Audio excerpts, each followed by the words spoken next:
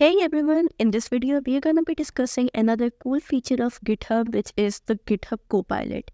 It is an AI powered tool that acts as an additional virtual partner in the coding process. So in order to use it, I'm going to head to my GitHub CodeSpaces, and I've already created a new CodeSpace. But if you don't have a CodeSpace, you can go to the link github.com/CodeSpaces, and from here you can select this blank template.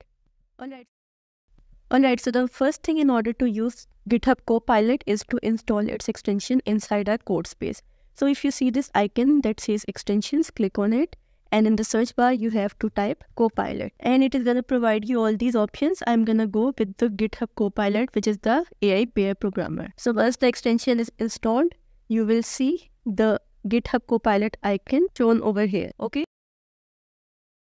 Okay, so I'm going to go ahead and create a new file. I'm going to call it test.py, and here inside the file, firstly, I'm going to add the comments where I will explain what is going to happen inside this file. So I'm going to say a calculator that can add, subtract, multiply, and divide. Okay, so I'm going to press the tab and all of this will be selected. So once you do that, now let's go ahead and you will see it will give you suggestions. So if you like the suggestion, you simply have to click on tab, and it will continue providing you suggestions for the further code. So I'm going to do this, and you can see that it is provided me suggestion for a function for addition, a function for subtraction, a function for multiplication, and a function for division.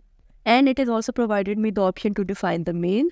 So here I am defining the main, and here it is also providing me the options for the prompt. So I'm simply gonna go ahead and keep on pressing the tab to select the required options. And you can see that it has also provided me an if statement to check the operation and print an error message if the operator is invalid. And now we are gonna call the required functions on the basis of the selected operator. So here is if the operation is plus, this will happen. Else if the operation is minus, then this will happen. Else if the operator is multiplication sign, then this will happen. Else if the operation is division, then this is gonna happen. Else we are gonna print invalid operation. And then it has also provided me an option to call the main function. So I'm gonna do that as well. And in this way you can see that in just a matter of few minutes, we were able to develop code for a calculator application in Python, and we didn't really have to write a single line of code. I simply provided it this prompt in the form of a command that I wanted to be a calculator that can add, subtract, multiply, and divide. And then all of these functions along with the main, the options for selection, and the conditions were auto-generated by the GitHub CoPilot. Now let's go ahead and run this to see if the project or if the application is working fine or not. So it is asking me to enter a number. I'm going to enter 5. Then it is asking me to enter another number. I'm going to say 6. And then we have to add the operators. I'm going to pass the multiplication operator. So it says that 5 into 6 is 30. So it is working fine. Okay, so you can see that the GitHub CoPilot generated all the code for us, and we simply have to write that what is going to happen inside this file. So in this way, it has made the programming pretty easy and pretty fast for us. So let's say that I also want to have unit testing of this code. So once again, I'm going to add the comments here, and I'm going to say unit testing of this application. Alright, now once I come down, it is going to show me options that firstly I want to import the unit testing. Then it is going to tell me to add the class test flag that is going to take the unit test dot test case and its parameter. And then these are all the test cases for the different functions. So if you want to select these, you simply have to click on tab, and you can see that in order to test the add function, we have these 3 cases. And then for the subtract, we have these 3 test cases. Same is the case for multiplication. And there are 4 different cases for division. Then when you come in the main, it is going to show you to call the unit test.main function, inside which all of these are present. So now let's go ahead and run the application again. So it is asking me to enter the number. I'm going to say 3. Then for another number, I'm going to say 4. Then I'm going to pass subtraction as the operator. And you can see that this is the result of my subtraction, that 3 minus 4 is equal to -1. And then it ran 4 tests in 0.0 seconds and gave us the status OK. This means that all the unit tests that we've created for the subtraction function have successfully passed. So in this way, in just a matter of few minutes, we were able to generate the entire code for the calculator application and also generate the test cases for the unit testing of the application as well. And this was possible only through the GitHub CoPilot. I'm gonna add a new file and I'm gonna call it app.py. In this file, I'm gonna create a StreamLit application. So firstly, I'm going to install the StreamLit using the command pip install StreamLit. And you will see that our StreamLit will start downloading. And after a few minutes, it will be successfully installed. So now in this application, I want to have code for a StreamLit app, which is gonna be a conversational app just like ChatGPT. So here once again I'm gonna add the comments. So here in the comments I'm telling it that it is a StreamLit application having a text box for taking prompt from the user, a generate response button to capture the prompt, and a subheader under generate response button that will display the response of the prompt. So now let's see if the GitHub CoPilot is able to generate an application like this or not. So firstly, it is asking me to import the StreamLit. Okay, I'm gonna do that. Okay, so it is asking me to import OpenAI, but I want the front end only. So here I'm gonna add StreamLit application front end. Okay, so now I think it will not give me the option for the OpenAI. So now it is asking me to import the pandas. I'm gonna do that. NumPy. So now it is giving me the suggestion to create a title. I'm gonna do that. Then it is giving me a subheader to enter your prompt here, and it is also creating a text area. So I'm gonna go with that. Then on its own, it is providing me an option to create a button. So I'm gonna go with it. Then it is creating a button here using st.button. So I'm gonna go ahead, and with it is also checking that if the button is clicked, then we are gonna create a new subheader that will say response, and we are going to write all of this text here. But it is a repetition, so I'm gonna remove all of this. Alright, so this looks good for now. We have a title that says GPT-3 Playground. I'm gonna say chatbot. Okay, then we have a subheader that says enter your prompt here, under which we have a text area. Inside it, we already have some predefined text. Then we are generating a button, and if the button is clicked, then we are creating a subheader that says response. And this code is actually fulfilling all the requirements that we added in the comments about what this application will be all about. So now let's go ahead and run this to see how our application actually looks like. So I'm gonna say StreamLit run and app.py. So it is gonna show me that application is running on this port. I'm gonna click on open in browser. Okay, so here we have the title, which is GPT-3 chatbot. Then we have a sub here that says enter your prompt here. Then we have a text box inside which there is already the text, which we can always remove and enter our text. Then we have a button to generate the response, and if I click on it, then it is going to show me the response which we have set upon the button click. So you can see that in this way, you can quickly create an easy front end for your StreamLit application simply by providing what you want inside your application front end. And GitHub CoPilot is actually going to create the front end just like that for you. Now I'm gonna close it and create a new file. I'm gonna call it reverse.py, and in this file I want the GitHub CoPilot to generate the code for me in order to reverse a string. So once again, I'm gonna add the comments here to describe what is gonna happen inside this file. So I'm gonna say take a string as input from the user, count the number of characters in it, reverse the string, and print it. So I want this file to have all of these functions. Now let's see how the GitHub CoPilot suggests us to write the code. So firstly, it is providing me the suggestion to have the input from the user. So I'm gonna go with that suggestion. So it is gonna use the input function. Then it is providing me to count the number of characters in the string. I'm gonna go with its suggestions. So it is using the length function. Then it is showing the suggestion to reverse the string. I'm gonna go with the suggested options. It is joining the reverse string, and it is now printing the reverse string. But there is a small mistake that there is a hash sign beside all of this.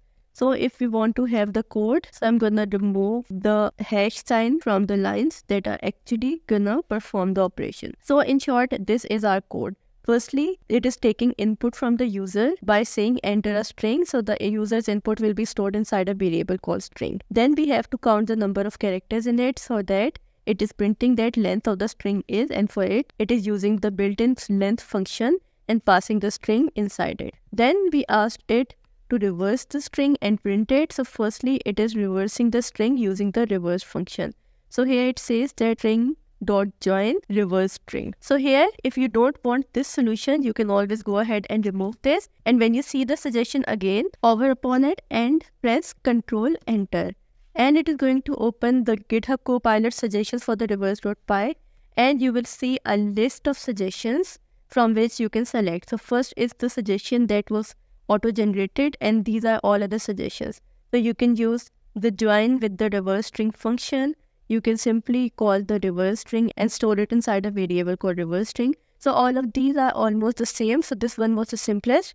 I'm going to copy it from here and I'm going to paste it inside my code. Alright. Now the only thing that was left was to print the reverse string. Okay, so here it is printing the original string, and then after that it is printing the reverse string, which is this one. So now let's see if this is working correctly or not. So I'm going to run the file by saying python reverse.py. Hit enter. Okay, so it is saying that there is an indentation error. So now let's try another thing. I'm going to press Ctrl I, and here I'm going to prompt it to manage the indentation of this code. And then I'm going to hit enter, and it is going to show me that what are the issues in the indentation. So this is my code, and this is the code that it is suggesting with the correct indentation. So you have the option to accept it or discard it. I'm going to accept it. Now let's see if the application runs fine or not. So I'm going to say python reverse.py, hit enter, and yeah, it is asking us to enter a string. So I'm going to pass today is Friday, hit enter, and it is going to show me that the length of the string is 15. The original string is today is Friday, and the reverse string is this one. So you can see that the GitHub CoPilot generated all of the code for us by simply looking at this comment that we provided at the start of the file, and it wrote all the comment for us along with giving us suggestions to improve the code, and there were multiple suggestions in order to do a single thing, and you can select from those multiple suggestions. And in addition to it, we were able to solve our indentation issues using the GitHub CoPilot as well. Now I'm going to create a new file in order to test GitHub CoPilot for HTML. So here is my HTML file, and I'm going to show you that I won't write even a single line of code, and still the basic structure of an HTML file along with some styling will be created for me. So firstly, I'm simply going to add this symbol, and it will suggest me to add the doc type. So once I select the doc type, now it is giving me suggestion that the next tab is the HTML tag. So I'm going to select it. Inside the HTML tag, it is giving me an option to add a head tag. I'm going to go with it. Inside it, we have a title. Then it is asking me to close the head tag. Then it is suggesting me to add the body tag. So I'm going to go with its suggestions. And this is the basic structure of an HTML page. Now I'm going to change a few things. Firstly, in place of H1, I'm going to say testing Copilot. Then we have a paragraph for the text. Now, if I want to add some styling, I'm going to add a comment here. Inside it, I'm going to say an inline style to have paragraph in red color. So I am not going to write the code on my own. I simply added this comment. And now on the next line, it is providing me the suggestion where we have a paragraph tag, and the style is the color and the value is red. So here we will say testing the inline styling. Then if you want to have an ordered list, then you can also do it by simply adding a comment. So I'm gonna do that. I'm gonna say an unordered list of fruits. Hit enter, and it will provide you the code in order to generate the unordered list. Then if you want to add a table, so it is also giving me the prompt for a comment that a table with 3 rows and 2 columns. So I'm gonna go with the suggestion, and now it is going to give me the code to create a table with 3 rows and 2 columns, and this is the dummy data which is present inside it. Now if you want to add a hyperlink, then it is also providing me the option to do that. So I'm going to go with the suggestions. You can see that I am not writing even a single line of code. Everything is being done on the basis of the suggestions which the GitHub Copilot is giving to me. Then we have a form with a text input and a submit button. I'm going to go with it. We have a form, a submit button, and we also have a placeholder for it. Then there is a script tag to load a JavaScript file. I'm going to go with it. Then there is a div with a class of container. I'm going to go with the suggestions, and then in the end we'll see how our HTML page is looking like. Okay, so I think this is fine. So all of this code was created by GitHub Copilot itself. I simply passed this doc type HTML and all the other tags and all the attributes.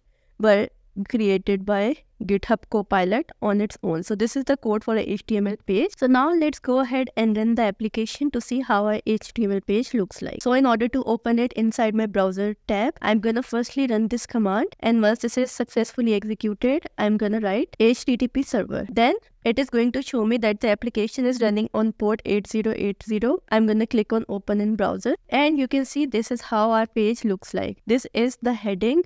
Then this is the p tag with the inline styling for changing the font color to red.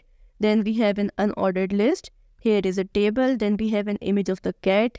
We have a hyperlink to redirect us to the Google. We have a text box and a submit button.